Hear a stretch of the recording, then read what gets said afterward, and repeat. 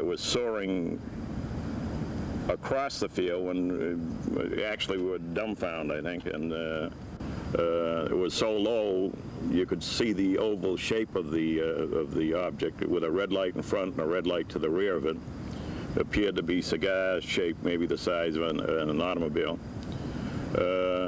From red light to red light, there appeared to be illuminated white lights the whole length of it. I thought I was going to look in the window and see something extraordinary because we were that close. I really didn't see anything inside. There was no movement, no objects, whatever. So it just soared and hovered. You know, just actually unbelievable. It almost seems like a dream, really. That's what we did see. It seemed like a dream. Yeah. It soared over this direction, across here, and over this tree line. And later that night, I think it was within a half an hour or less, there were several sightings in Mansfield of similar type descriptions. Just after midnight on April 19, 1966, 4 police officers and a family of 3 witnessed one of the most extraordinary events ever to take place in the town of Sharon, Massachusetts. All 4 Sharon policemen were more than willing to tell us a story which has been echoed thousands of times by many reputable persons throughout the world since 1947, when Washington pilot Kenneth Arnold coined the term flying saucer after a close-range aerial sighting, the first highly publicized case of this century. Raymond Fowler of Wenham, Massachusetts, has been investigating UFO phenomena for many years. I saw a daylight disk myself back in 1947 in July when I was working on a farm as a teenager in 1947. The interesting thing is that the next day that the local newspapers had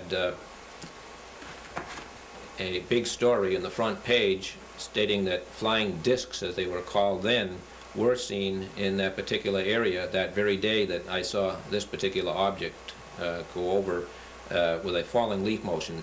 My first thought was that it was a parachute, and because it was going sort of like this, and I thought, boy, it must be someone bailing out. I didn't see any plane or anything, and I looked for shroud lines under it, and no shroud lines, no person, and it kept on descending like this into the distance, falling very, very gently like a falling leaf. The flying saucer came from that direction, came across, stayed out there a while, and it came back, it hovered over here, and it took off in that direction.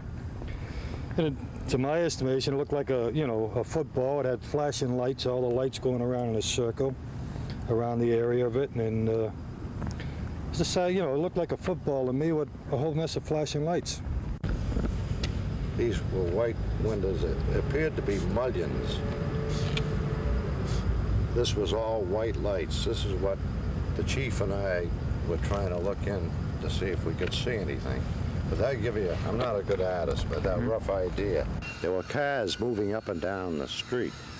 As it passed from that tree line in a westerly direction, it blocked out several of the cars, and as it moved, the cars appeared again underneath it, which proved to me that we were looking at a solid object.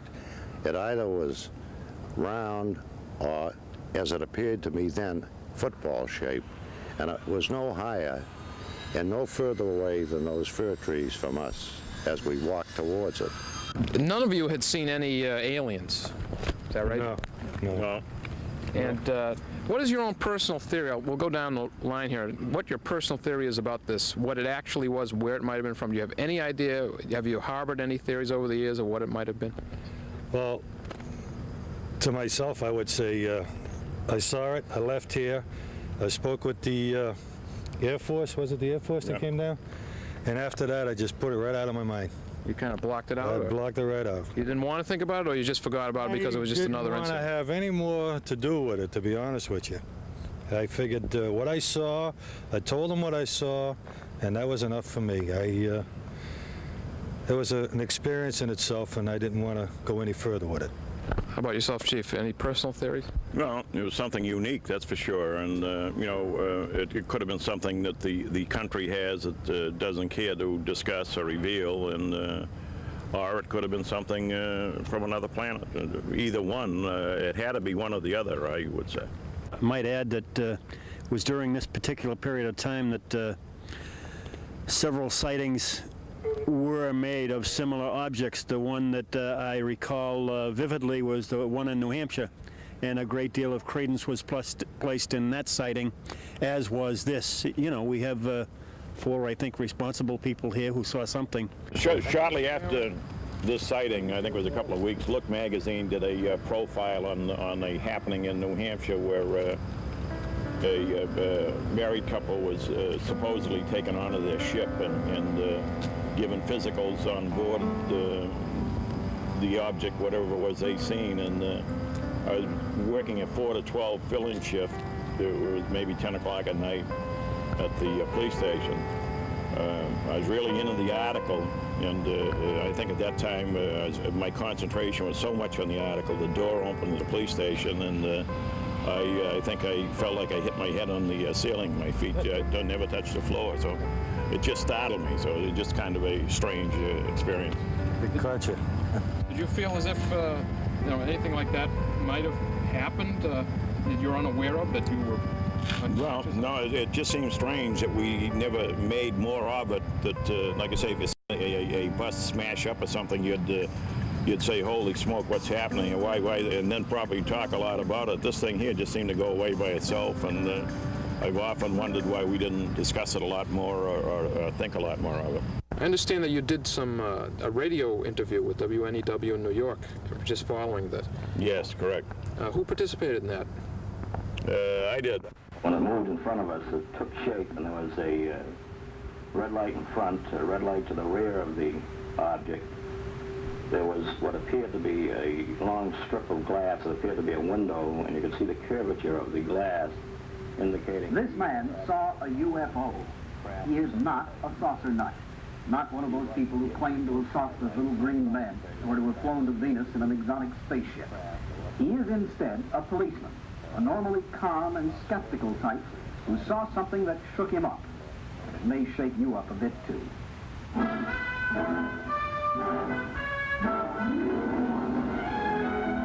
Sunday News Close-Up. Tonight, the Sharon Saucer.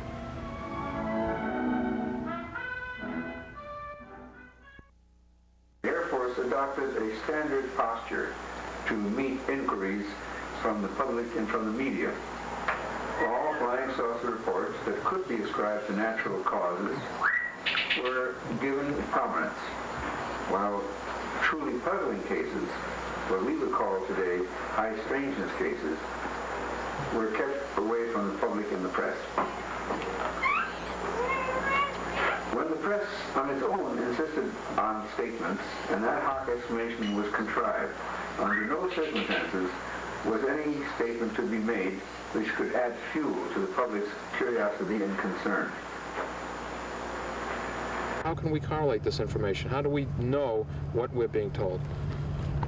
We probably don't, right? We only they only reveal what they want to reveal. And again, you know, it had to be one of the other is all I'm saying. It had to be something that we had that was they didn't care to reveal what it was, or something from outer space. The government didn't cut us in on any information. The Air Force didn't communicate with us as to what they did or didn't find. NICAP came out and made the investigation, took the radiation readings in the field. So they did make an intensive investigation of the scene, remained in the area for maybe 3 days. Matter of fact, Mr. Fowler wrote a book and included this in his book. I think I mistakenly said before that the Air Force took the radiation readings. They didn't. It was NICAP really that Oh, I see. the readings. We understand from the officers on duty that they are unaware of the Air Force coming in and saying anything to them. Is that your understanding also, that the officers may have been unaware, but the police chief wasn't unaware, because Captain Zelinsky at Otis Air Force Base informed Hanscom Field to perform the investigation because they were closer, and they dispatched intelligence officers to the police station. They did not interview the officers as far as I am aware of. They just interviewed the police chief and told him to keep the blotter confidential and to keep a separate blotter from henceforth and let them know about the sightings. Did you notice any electromagnetic effects, any radiation effects after in the area? What we did that night was notify through Officer Jones's urgings. He notified Otis Air Force Base on the Cape, who the following day brought here, or flew over here, a radar plane that circled this particular area for quite a period of time. My understanding was that they did find radiation readings in the field that were above normal. Mm-hmm. And they did flyovers to do that? We had a radar plane flying over the area here for most of the following morning. The government authorities came in and said that further incidents on this of this nature would have to be included in a separate police blotter? I'm unaware of that. The chief at that time suggested that we keep a separate blotter for all incoming calls on UFO calls, because we did receive many curious calls and also people saying they had seen sightings or whatever. But it wasn't due to the government saying that? I'm unaware of it. It could have happened. Mm-hmm. And did the government say anything in terms of, you know, don't publicize this? Again, I'm unaware of that. I wasn't the chief at the time, and perhaps it was said to my predecessor. It wasn't said to me. Mm-hmm. Are either of you aware of that? I would know on that. The chief is correct on that. On April 22nd, the United States Air Force investigated the case and talked to the police chief at that time and told him not to release the blotter and to keep all such reports on separate blotters and keep them confidential. One of my investigators, Ernest Reed, was a private detective and threatened to go to the Attorney General if he didn't release the police blotter because it was within the public domain. The police chief said that he'd rather face the Air Force than the Attorney General, and released a copy of the blotter. And of course that's part of the case. Ernest also took radiation readings of the field over which the object hovered, and the radiation was many, many, many times above the background radiation for that particular area. Someone on Walmalpog Street also saw it that night. Can you tell me about that? Do you remember that? There were several other sightings that night by people in Sharon that had seen it, I guess, at a greater distance than we had seen it here. But they had seen it, wasn't it the previous night or something? Someone had said the previous night. Yeah. Also along Walmalpog Street, there were other sightings over the years. Do you recall any? Again, there's so many things that went on after that. We heard and read so much. I'm not clear on who's seen what, other than there were several other people that did say they had sightings in Sharon at various times. Is that right? And Raymond Fowler actually saw something in Beverly. And earlier that evening, I was out investigating another report, which turned out to be a media, and I saw something very strange that night. Of course, I didn't realize at the time that this was going on. So I think perhaps I saw the same object that they had seen maybe over Gordon College. There was a total of 3 objects seen, one in the distance at Beverly, 2 in the distance rather, and 1 at close. Could you describe what you saw? What I saw essentially was an oval object that was completely illuminated. It had no navigational lights on it, and I managed to get ahead of the object and get out in the field with my flashlight, and it was going over. I heard sort of a droning humming sound, and I began flashing my light at it to see what would happen. Nothing happened, and it kept on going. When it got to the horizon, it sort of just went like that behind the tree line, and that was it. Little did I know that maybe 15 to 20 minutes earlier, the Beverly sighting was going on, maybe about 2 miles from where I was, and I didn't know anything about it until the next day when I was called by the civilians who had seen the sighting. And we should probably repeat that a couple days earlier. It happened in Sharon at midnight that they had seen, the officers had seen that object also. Same type of object. And on April 17th in Ohio, we had another sighting, close encounter of the second kind because there were physical effects, which involved a glowing object which paralyzed 2 officers who were watching it. It was witnessed by several other officers who joined in the chase. And it was at a very low level as well. The Air Force explained that one away as Venus and/or a satellite. The object hovered over this bridge, was seen by both the Pennsylvania police and the Ohio police. It emitted a bright flash and then went up and out of sight at very, very, very terrific speed. And again, the Air Force explained it as the planet Venus and/or a satellite. Are you familiar with the straight line theory? Have you ever heard of that? Yes, Amy Michel, a French scientist who investigated sightings, especially in the 1957 period in France, indicated that his studies showed that UFOs would travel in straight lines across territory, and that they would join up at places sometimes where a large cigar-shaped object, a long cylindrical-shaped object was seen. And in some cases, the object would be seen to be releasing smaller objects or taking smaller objects on. Speakers at the forum that we have here within the next 2 days are the spiritual heirs of the legacy of Dr. Hynek's. From local and national investigations, developing new ideas from the data, to pioneering new paths of research, to engaging in scientific debate with debunkers and critics. And I'm sure that Hynek would be pleased to know that the UFO phenomenon is having its frontiers and barriers pushed back further and further than ever before. Is there something that you feel would best exemplify the status of the UFO incident today, or is the same type of thing still happening as happened 20 years ago? The UFO phenomenon is not affected by societal events.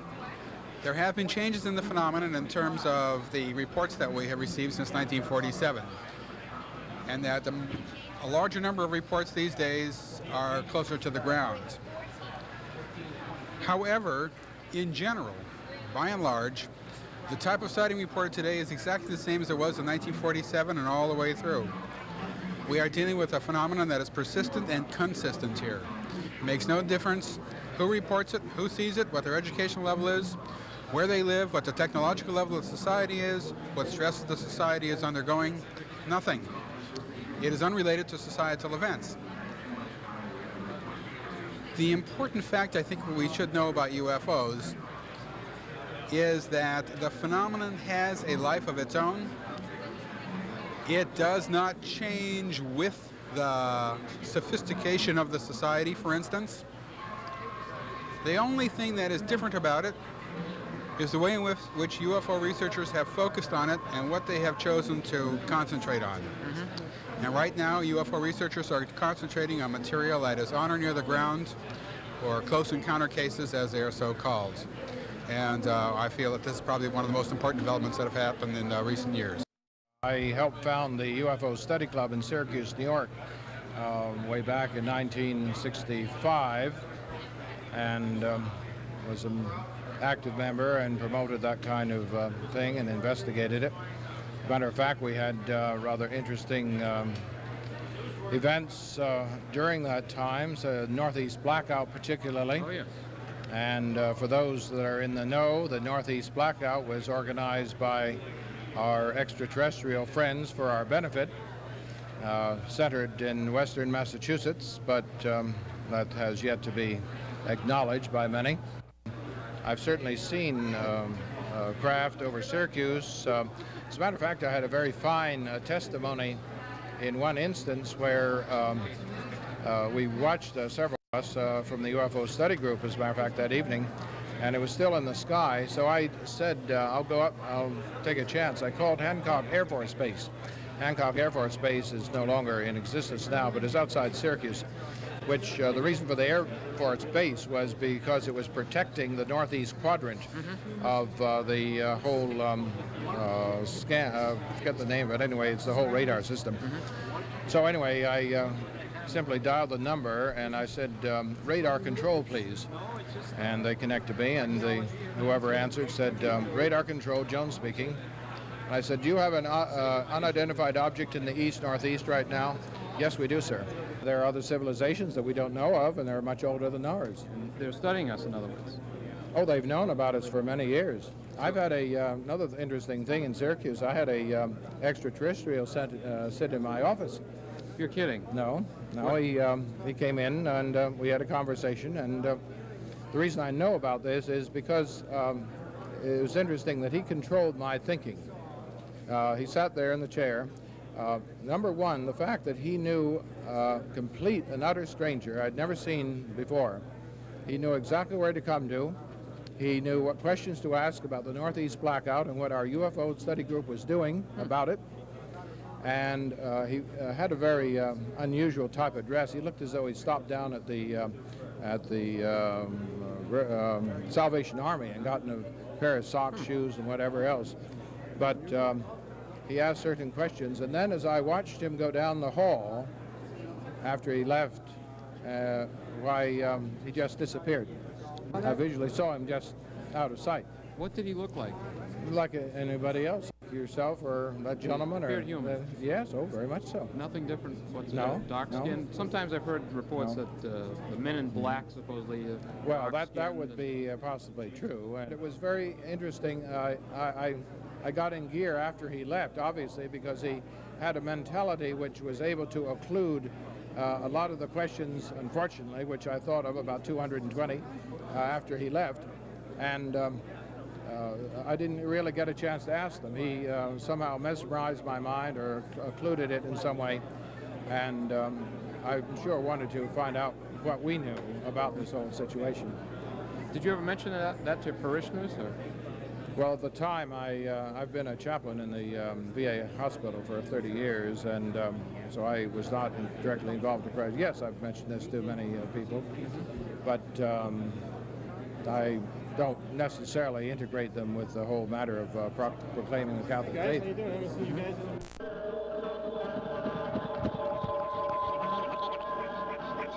And I like to think of ufology as a family, and that each of us is carrying out a part of the work, each contributing in our own way from what we have to contribute. And we have to persevere. We have to continue. I think of the Northeast here in the image that comes to mind of liberty and freedom and individualism. That I was always brought up to think of the Yankee as being a very individualistic person. And I think that's precisely what we need in this field. We need people who are not afraid to be different, to be individuals, and to propose new creative hypotheses and get on with the work, regardless of the consequences. The UFOs are not a new phenomena. They have been in existence ever since the Old Testament, the scriptures, during the book of Ezekiel, and during the days of Christ on earth, and later on through the centuries that follow. So it's a controversial part of ufology because there are different opinions regarding whether the UFOs were in existence at that time. Mm-hmm. But it's very well documented in many different books by many different authors over the many years that have In other words, for example, the chariots of Ezekiel, as you mentioned, right, Ezekiel. The wheel, yes, that's right. And the fact that Jesus was carried up when he supposedly was resurrected from the tomb, and when they found that he was missing, the fact that angels had been seen in the area, which are actually aliens, friendly aliens, which took Jesus back to one of the alien planets for which we believe he originally came from.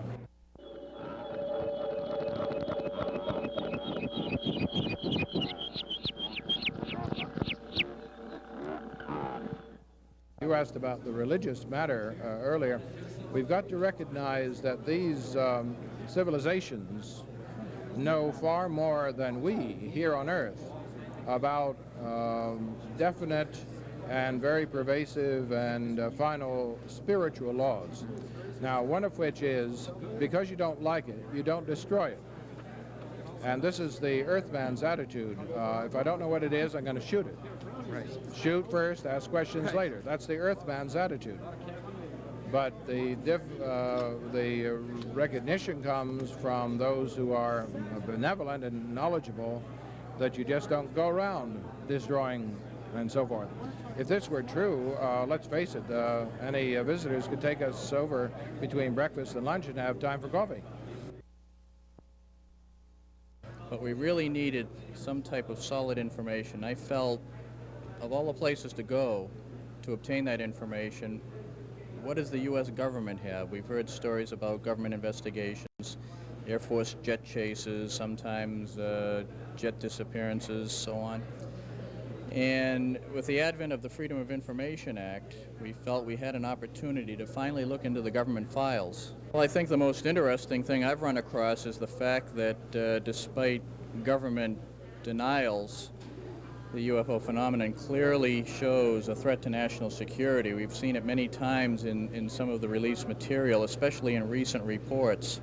We had, in fact, a wave of incidents in 1975 involving at least a dozen different Air Force bases, nuclear facilities, missile silos, and so on, where the objects flew so close to very sensitive areas that a national alert was declared. And it frightened the hell out of the Air Force at the time, but the public knew very little about it. Mm-hmm. Your theory as to the reason that it's being kept quiet is actually what? Well, I believe that the government is doing research into how these things fly, what they're made of, and various other engineering, technical aspects that the last thing you want to do is make your research known to everybody so that you can carry on quietly. In your opinion, what was the best documented case on record? Well, one of the cases we dealt with in our book involved an apparent landing at a NATO base in England in 1980 at the joint RAF Bentwaters Woodbridge facility. And that seems to have involved a landed object, possible alien beings seen by numerous Air Force personnel, security people, high-ranking officers. Wow. And not only do we have eyewitness testimony, but we have an audio tape made at the time describing the incidents and aerial sightings, plus a document which the Air Force released by the deputy base commander detailing his involvement in the sighting. And it backs up much of what was said by the witnesses that we interviewed initially for the book. That's fascinating. What did they say the beings looked like? Well, they were the typical alien beings, I guess you could say. The description basically was somewhere in the area of 3 to 4 feet in height, very much similar to what's been reported in many of the more popular UFO abduction reports. I think if you imagine the creature in Close Encounters of the Third Kind near the end of the movie, that may be close enough to what was seen. We have conflicting reports about that, by the way. Some people saw them, some people didn't. We are still trying to gather information. It's very difficult right now because many of the people are still in the service, and they really don't want to talk about it until they get out. Same guy.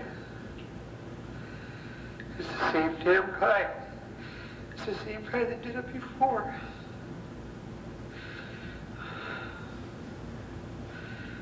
Now I remember him.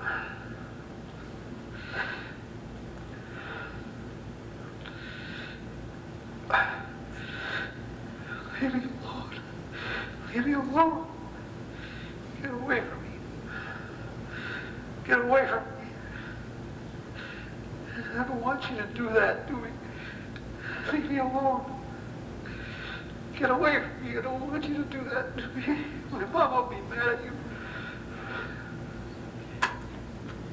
Anyway, it goes on to talk about a needle being put up the nostril and caused a lot of pain and a number of other things. And then he goes into the house and he tells his mother what happened, and his mother says, "You had a bad dream." And he says, "No, I saw these awful people." And she said, "You had a bad dream," and finally persuades him he had a bad dream.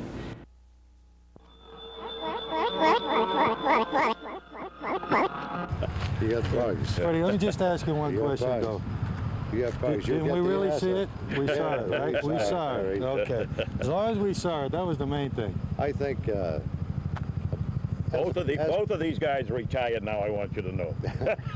I think Jimmy will agree with me. We kid each other a lot, but it's criticism on the side. We all discussed it among ourselves, and as the chief said, I read every article I could find on it. It's been seen by chiefs, deputy sheriffs. Their vehicles have been disabled, but it's pretty hard to discuss it with the public because you're open for heavy criticism. My theory is, and this is just a theory of course, that since people are accurately reporting what they describe, we are dealing with something that is anomalous, something that is unique, something that refuses to change.